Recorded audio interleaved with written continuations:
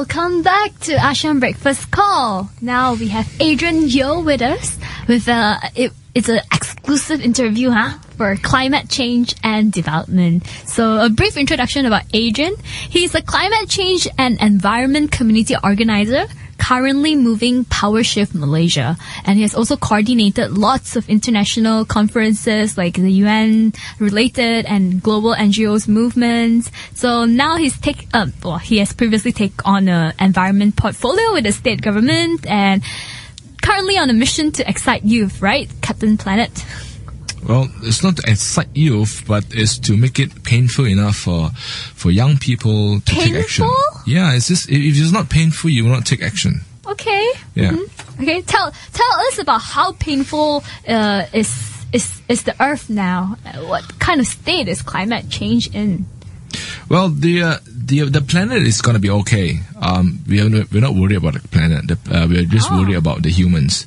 Oh. When the planet all the planet gonna do is just sneeze and have a flu, and then it's just a small slight fever, and then when the bacteria and like humans are out of the way, then the planet will cure itself. The issue is with us humans, and we are the bacteria currently terrorizing the planet at the moment. When I say painful enough, it's like now. Recent months in Kuala Lumpur and also some parts of central peninsular Malaysia, we have going through quite a long drought period when we are also experiencing water rationing. This is unprecedented in Malaysia, a tropical country, rainforest country with water rationing. But people are still not angry enough. People are still not banging on the tables and demanding government, hey, what are you doing? So probably we need to have more work and get people to be more angry. Okay. So, anger. Really, is that the solution? I thought it should be a love. Love is overrated. Oh, no. Definitely love is important, because if you don't have that feeling for something, then you will lose it right away. But the painful enough, it's naturally people in the cities, people become more painful when it first touch about cost of living, cost of buying stuff, cost of education. That got people angry very, very easily. But if you talk about environment, even though we have to carry pails of water up our condominiums, we can't shower as long as we want to. We have to rely on government trucks to supply us with water. We are still not angry enough. So this really makes me still asking the question whether people do care about the environment at all. So, one of the things that we are doing, Power Shift, when we talk about climate change in this part of the world, especially ASEAN, we are in this tropical equator belt that we don't see much major changes in terms of climate change. We often been blasted with melting of ice caps in the solar Arctic, where polar bears are dying and penguins are dying. We also have pictures and stories about desertification, big forest fire in Australia and Russia.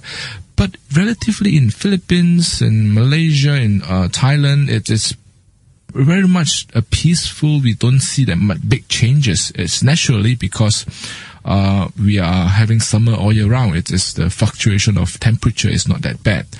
But extreme weather conditions is happening around the world as we are speaking now. This is what middle of March. Right. If you walk around New York, it's or many parts of the northern America, it's still covered with snow. It's supposed to be, we are transitioning into winter. Transitioning into spring. Parts of Japan is still covered with snow.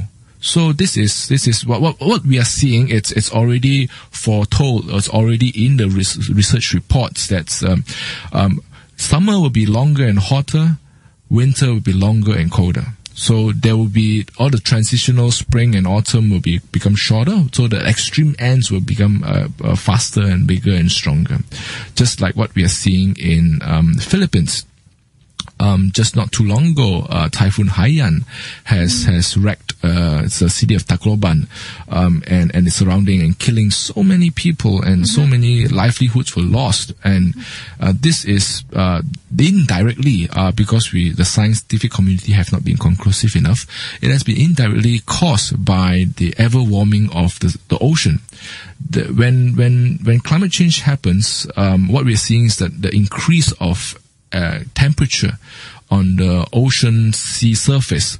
What that means is that there will be more evaporations, more rain power or rain strength absorbed in the ocean surface. When this power is being moved across land, and when it crashes into the Philippines as the first point of contact from the Pacific Oceans, it bears the full brunt of this increased power. So last year we have Typhoon Haiyan, which is the strongest in history of Philippines. Just last year, the year before, they have also recorded the year. So it's year after year is beginning, is record breaking every year. Probably in years to come, this year 2014, probably a bigger typhoon will crash into Philippines, bigger than Haiyan. We do not know, but the trend seems to be that way. I have a question though. Sure. It seems like some people would suggest that maybe this is all natural, which is part of a cycle that happens every few hundred years or whatnot. And maybe the reason why we don't know, we would claim that it's the worst ever, is because back then there wasn't any scientific recording of all these things happening. So maybe it's just part of a course of nature. How do you know that it has deviated from a natural cycle? We know because we dig into carbon dating technology. Right. We're able to extract all the planet's temperature back to a few hundred years, a few thousand years ago. So when we extrapolated the data, it's quite constant. It's not too far apart, to the right of the temperature. What we are seeing today, it's a record breaking, even with all this data, historical data planned out together. The Earth temperature has not been so hot before. It has been the hottest year in the last 10 years in the Northern America. And also what we're seeing is also record-breaking year in Australia. We are seeing summers being warmer and warmer and longer year by year. If in Malaysia, we just ask any community back then, when do we usually get floods, or when do we usually get droughts? We'll be hearing stories like, we have drought like once every 40 years, or big floods every 30 years. But big floods are happening like almost every other year now. So that is the worrying trend that we are seeing. But this trend is not something new. This trend has been told to us in all this research report 10 years ago. And all this are coming true. I'm just like holding that report and taking one by one. Okay, this had happened, this has happened. And earlier than it was much predicted actually.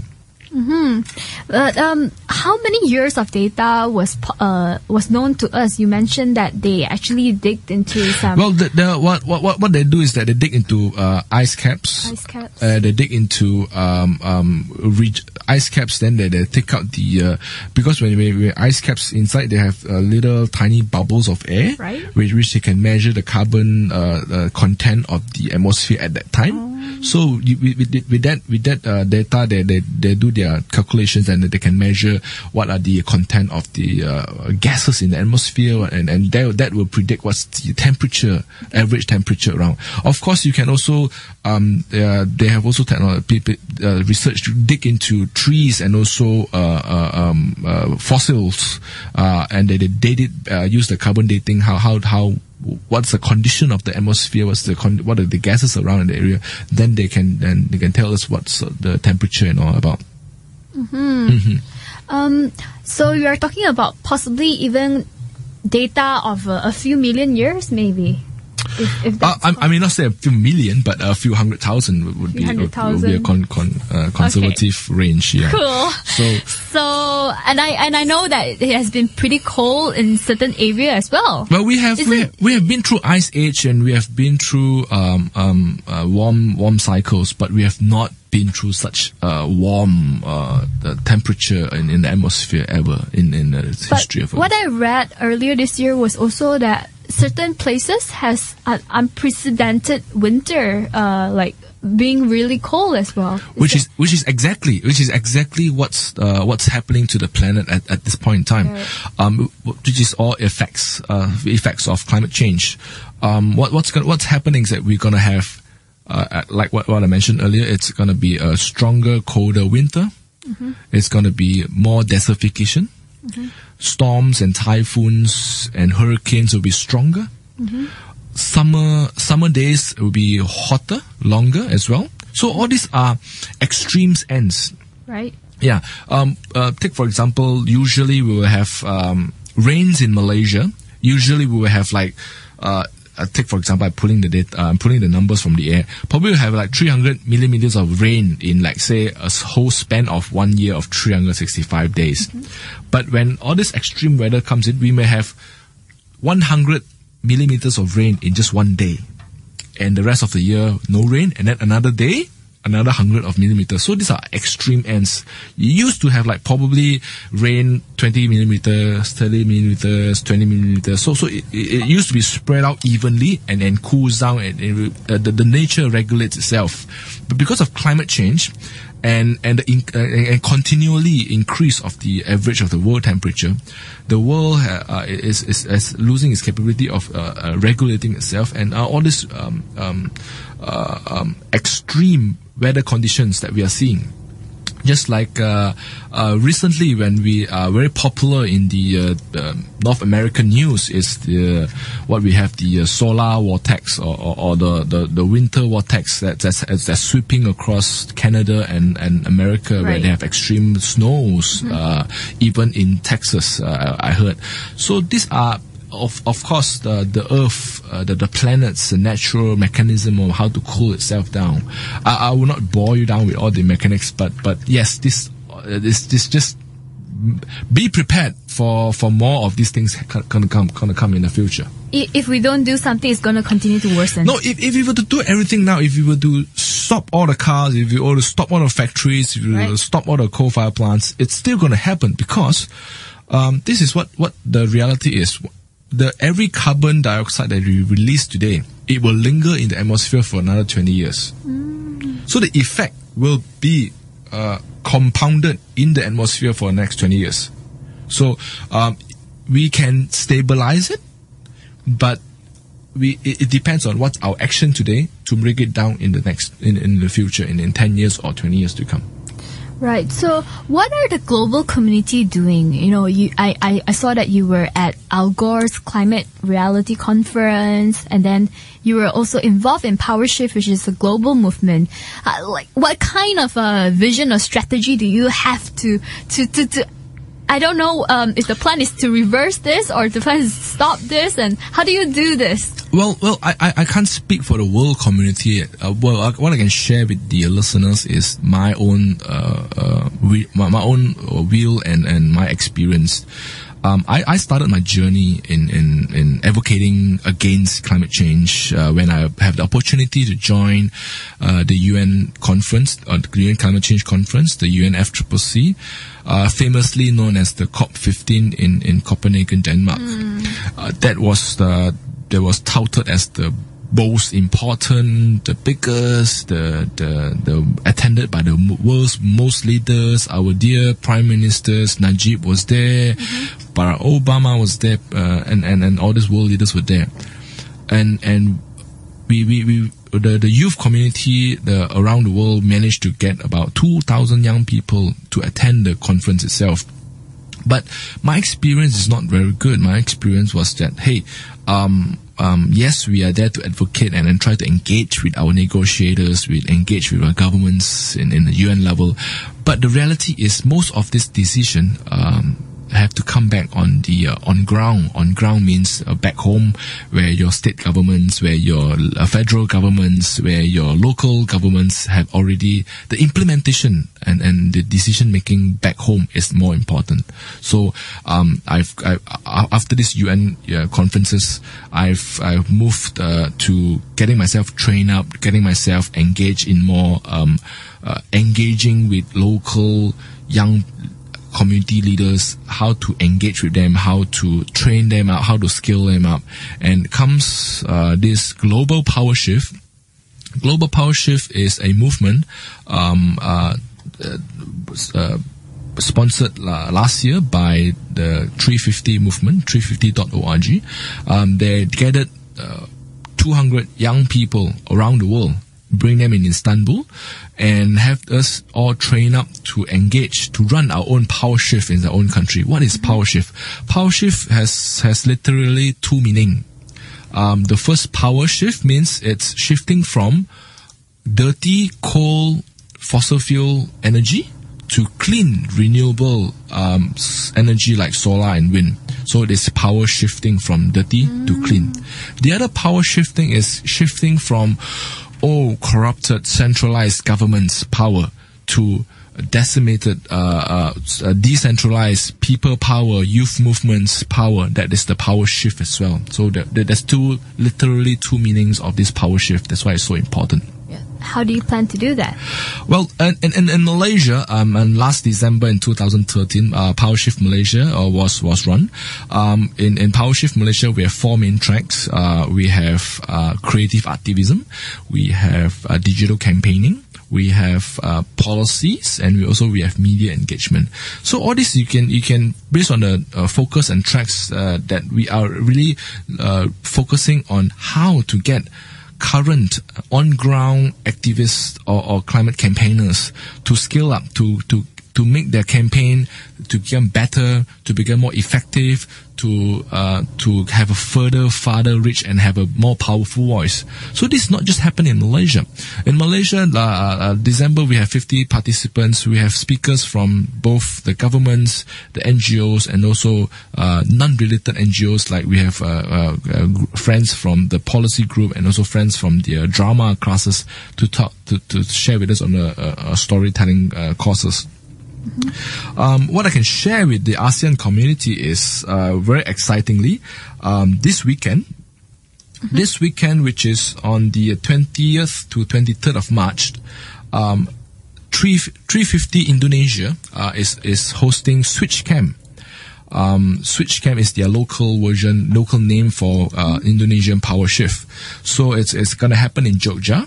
Their module will be including activism, creative resourcing, media and communication, and non-violence direct action. So what I last heard from them is they have already secured about 100 participants in this weekend's Power Shift in Indonesia. The following weekend, also very exciting, in 350 Philippines. 350 Filipinas is hosting Power Shift in Cebu City in 26th to 29th of March 2014, and with a very similar module as well. So this global community self-organizing movement is not just centralized in one country or one region. It's happening and spreading fast like wildfires, like how we like it in different parts of the world. So if you're interested to join all these camps or training in Indonesia and in Philippines, it's not too late. You can still log on to their Facebook, search them on Google, and try to sign up. Yeah. So the strategy is to train up local activists and campaigners, and then that's the objective. That's the goal. The strategy would be to try to engage with local young leaders with local issues. Right. For example, but the participants from our previous Power Shift is now engaging with the with various campaigns in Kuala Lumpur itself. One of it is some of our participants and volunteers are part of the campaign of Save Wangsa Maju 10 Forest, which the little plot of forest left in Wangsa Maju is being threatened now with a new high-rise development, condominium. So our alumni participants are using the newfound skill sets to use and to apply how to engage with all the developer and also the government. So also very, very interestingly, up and coming would be there's this proposal to have a new highway cutting across the Selangor State Park in Selangor from Sungai Long going to Hulu Langat, Ampang, Cheras, and coming up in UK Perdana. So it's a huge a space of about 900 football fields will be cut down of the forest for this new highway. So some of our participants previously also is trying to help out with the campaign, trying to do some creative activism and how we can engage with the government and the so-called proposal to stop this highway from happening. But I think at the heart of all this environmental issue, it is always the question between development and environment, because it seems like you mentioned highways and then then a lot of other things that you're cutting away trees and whatnot for. So perhaps is that the main cause behind all that and development? Well, it's it only happens in places where good governance is lacking. Right. What we are always advocating is good planning, good governance, and taking account into environmental services which the rivers, the forests, the animals are providing. Many of these calculations are done based on without taking into account of the environmental services that the environment is providing. Take a very simple example. If you were to cut the forest across the Selangor State Park as we know it, where would your water source and water catchment area comes from? If you were to remove this part of the forest from this water catchment area, your water catchment area will be, of course, drastically reduced. And how would it affect the input or the water resources around the region in this southern east of Selangor? Water will be more expensive. They will be more difficult to come by. And they have no choice but to result into investing mega billions projects to bring water from Pahang as we know it, and in the new tunnel project across the TT Wangsa range. So can that tunnel be avoided? Of course, if you were to remain our forest intact, when we remain our water catchment area intact, I'm sure all this unnecessarily capital wasting investment into all this new so-called transfer of water from another state is necessary. I think this is also relevant to probably what the water crisis in Malaysia might be about. I don't know, but it seems like at heart it's always about perhaps good governance and corruption. So if I understood it correctly, okay, that a lot of non-revenue water was actually lost in our water channels that transport water from dams to our house. But instead of tackling that, we are investing billions into building new dams, which probably is not the solution in conserving the resources, especially water that's precious. So, what are some good practices that should happen in the government? Well, or by all key players. I'm glad you mentioned about the non-revenue water, NRW in short. It's a common industrial term for water which does not reach the consumer's pipe. What's happening is that we have water reservoirs upstream of the river where we catch all this water and then store them in a big pail. What if you call it reservoir, and then we pipe it down to a water treatment plant, which we need there's a cost involved, which we need to clean up all the clean up the water and filter the water, and then probably add some fluoride into it, and then release it, pump it into houses. So the non-revenue water that you mentioned is there's lots of leakages happen between the water treatment plant to your pipe in your house. So in between that, the industrial standard worldwide average acceptable non-revenue water is about 15 to 20%. But Malaysia, but Kuala Lumpur's and Selangor's non-revenue water level is about 34%, which is so high. Just imagine if you were every ringgit or every dollar that you spend on your pipe water, 30% or 30% of that, or 30 cents of that is being gone to waste. It's not going to treat the water, but it's going to go to all these leakages, pipe leakages, old pipes, infrastructures, and of course, there's also this big avenue of water theft, where people are cutting into the pipes and getting water out from there. So this is what's happening around there. So this issue is what we are saying is that very poor governance, very poor maintenance, and you're right in asking why does the authorities did not focus on stopping or plugging the plugs. Instead, they are increasing the investment onto the upstream and not improving the efficiency of the downstream. It's a very, very valid question. Then you must ask, the next question you must ask is, what is the benefit of them putting investment in upstream and not on the downstream? So all this of course, corruption and poor management in the committee, in the management committee of the private company, all comes into play. And recently, the latest progress was I think the federal government of Malaysia and also the state government of Selangor has signed this MOU to take over and restructure the whole the management. Let's hope that it will bear some good results in the years to come. But I'm still very doubtful of that. So, but how can the ASEAN communities or international community help to make this more successful, and what kind of strategies can environmentalists employ to be more successful? I think like along the spirit of power shift and all this citizen activism is keep asking questions.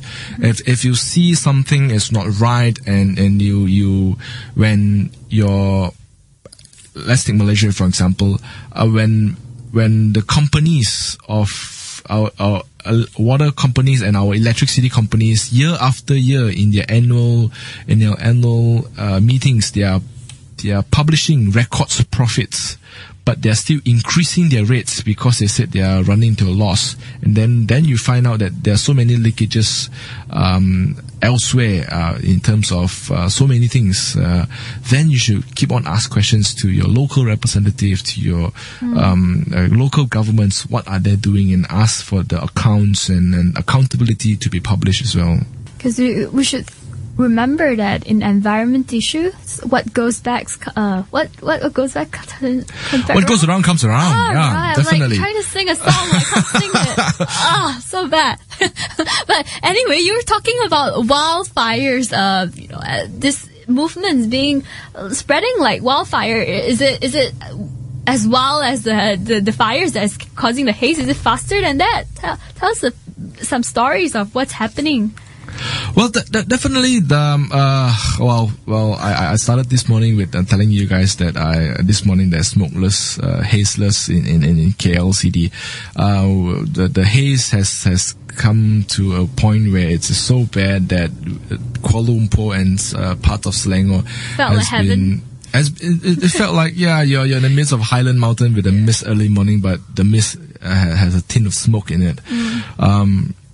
That is also very much of our human intervention onto the environment, where our hunger for food actually pushed all this the agriculture and poor decision making, opening up lands into peat forests. Peat forest is another big matter that very close to heart in climate change movement. Peat forest is in Bahasa, we call it hutan tanah bakau, hutan tanah paya, and in English is all these mangroves, and in our terms would be peat forest. Peat forest is layers of from 1 meter to up to 3 meters of dead wood or slow decaying carbon compound in all this waterlogged area.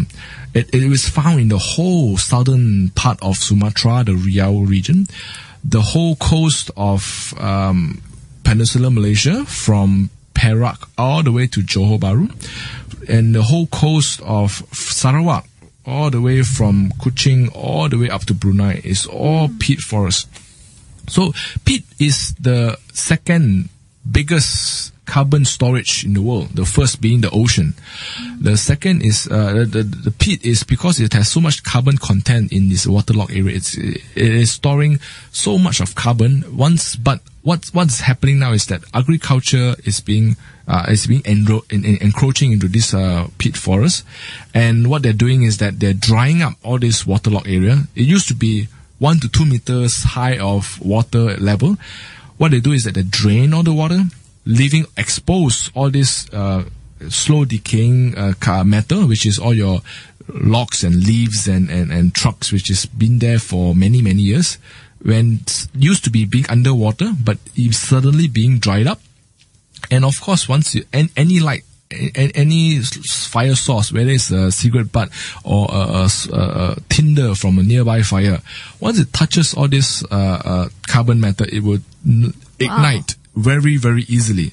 And the problem, as shown by our fire department, is that it's very difficult to put off all this fire, because this fire is not on the surface.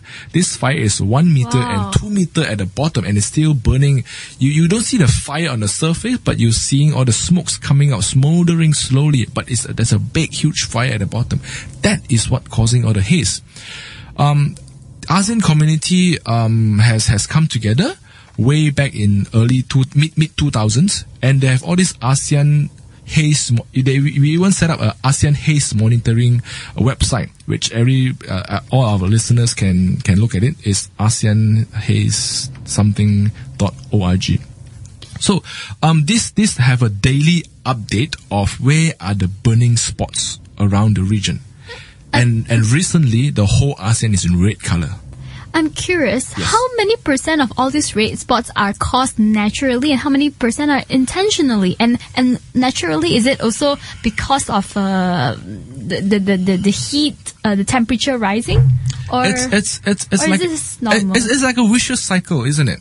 Yeah. When you have increased weather temperature, when you have increased drought, right, there tend to be increased probability of being caught on fire. Right. Yeah, but if on the other hand, if it's on a natural state, which is underwater, right, even though it's dry, it won't got to fire.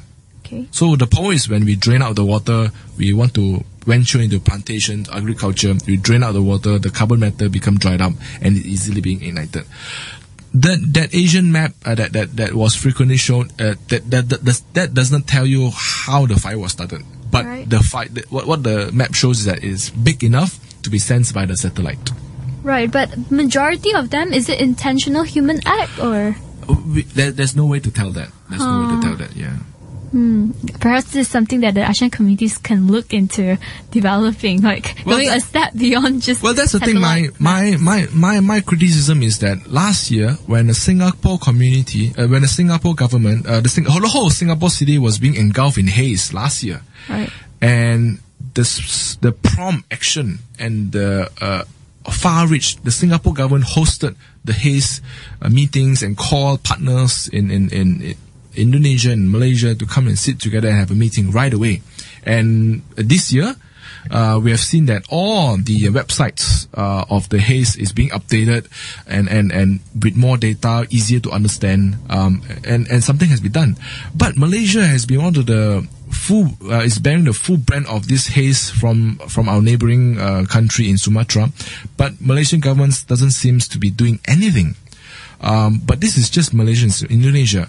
But if you look up north, a bit further up, Vietnam, Laos, Cambodia, we can see that every year it's also burning up very big, in a big way. If we talk about Sumatra as such a small area, think about the whole Indo-China area from northern Vietnam, Laos, Cambodia. It's all in the red spot as well. But good to them is, lucky to them is that they don't, because there's a huge wind crossing on the area, so the haze are being quickly decimated and being spread out. So the smog or the haze concentration is not that bad, but it's still burning, so it's still very worrying on their side. So I will go back to one of our discussion just now about development versus climate change. Yep. So what should be done if we do need more land for our humans growing population? Are you advocating that we should mimic nature like permacultures, or maybe an alternative way where things could go hand in hand? I'll just plug an example here. For example, in Malaysia, in Kuala Lumpur city, we have seen how historical buildings and heritage buildings are torn down to build like 100 stories mega towers and shopping malls and whatnot. But what is the way forward that's good for all? Well, if I can answer you the question, I'll be a multi-billionaire now. Unfortunately, I can't. We don't have one single bullet or one single solution that we can offer. But again, looking at an example in Malaysia, let's look at our palm oil industry. Palm oil industry in the peninsular Malaysia, we have come to a point where we don't have new land, any more new agriculture space that the palm oil industry can plant encroach and plant anymore, because they have reached up to the range, the steep mountainous area. They have gone out to the seaside of Johor, Mersing, and also Selangor. So they've pretty much gone to the maximum available affordable land in Peninsular Malaysia. So companies or planters in Peninsular Malaysia, they're going a new route, which is instead of increasing the acreage, they're increasing the productivity per acreage. So meaning that if, for example, 10 years ago, the production of palm oil from 1 acre, let's say I'm pulling figure from the air again, if they can it can produce like 100 liters of oil in 1 acre, probably with new R&D, with better fertilizers, with probably hopefully a kinder permaculture fertilizer, they can increase to 150% of oil per acreage. So they're increasing the efficiency per acre. Which is what we hope to happen. But what's happening in Sarawak, on the other hand, would be they are still rapidly increasing the acreage. So they are instead of focusing on increasing the efficiency per acre or the production rate from one site, they are increasingly the land. So they have gone up to the most mountainous area. Now what they're doing is that they're going to their peat forests. They're drying up all the peat forests and they're trying to plant the palm plantation on their side. So so that definitely reduces the efficiency or the production per acre from all these unnatural sites of oil palm plantation. So instead of like you mentioned, the development versus environment, actually both can go hand in hand. It's just you need to make good decisions, good governance, and you must also take into account of the environmental services that were provided. So along this line of thought of maximizing, let's say, efficiency per whatever land size there is, I'm not sure if you agree with this kind of idea, but some from the tech communities actually suggested in Singapore, experiments in vertical farms, where you actually build farms, not like flatly, but rather in multiple stories building. So in a controlled climate even. So what do you think of all this? Do you think this is the way to go? Oh, well, yeah. Why not? I mean, if they're not using any artificial fertilizers, we are all for it. I think the vertical farms, they are using a lot of small cubicle size hydroponics, aeroponic kind of. They're both. They can grow in small plots of pots or cubic of land, and then they stack them up. It is possible. The other version is you can use hydroponics, which is you don't use land, you don't use any land or soil. You just use water. Then you just put in the fertilizers in the water, and the plants will grow. In land scarce Singapore, and also many parts of what you're hearing is Brooklyn, New York. They're also doing this a lot of urban farmings as well on rooftops of abandoned buildings, and they're doing a lot of this forward because the cost of bringing fresh produce, vegetables and herbs, or outside of the city and bring them into the city, it's cost far more than producing your own on rooftops. So when you have this opportunity to do it, but of course, but unfortunately, all these rooftops and urban gardens is still very much on a low production rate. You are unable to feed the city with it, so you still need a commercial big farms to do the job, to fill in the gap. So, Adrian, if we could end with a message to all our audience. Are we ending already? Wow. This time fast. All right. You must be having a great time. You don't realize that time's flying. No, there's so much to say, and so many messages to tell all you guys out there. It's just that for the environment, what we can how it began this show is that the planet is going to be all right. You know, we are the humans that's going to be worried about it. If climate change does happen, if the temperature were to rise to 45 degrees Celsius, we may not survive. The plants may not survive. The animals may not survive. But the algae, the undersea water wildlife will survive. Probably a new Earth will come into fruitions after they kicked out all this bacteria we call human beings on the planet Earth. So yeah, it's us that we are saving actually. So keep asking questions to the government. Keep activating yourself. If you need any assistance, just let us know. Tune into during ASEAN for more interviews like this. Yeah. And definitely join PowerShift Malaysia. Definitely.